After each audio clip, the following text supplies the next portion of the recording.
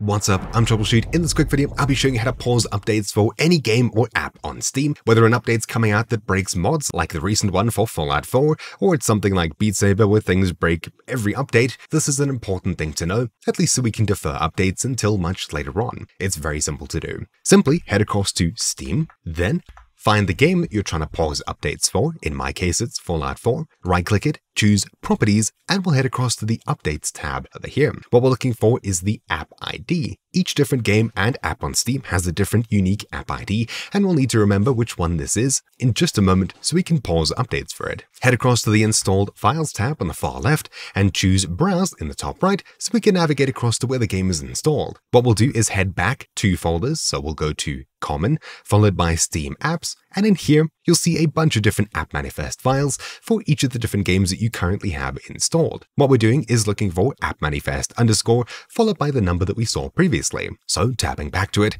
updates, you can see Fallout 4's ID is 377160. We're looking for app manifest 377160, which is right here.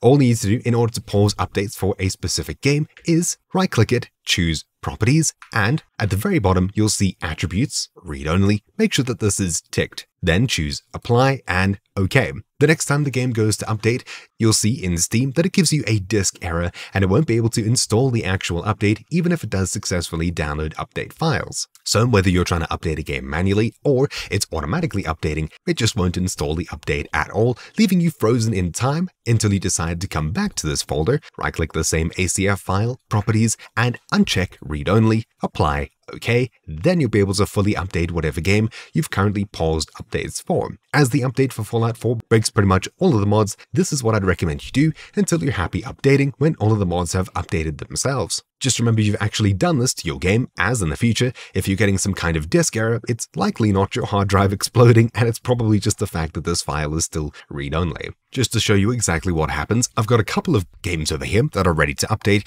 including, say, Jackbox Party.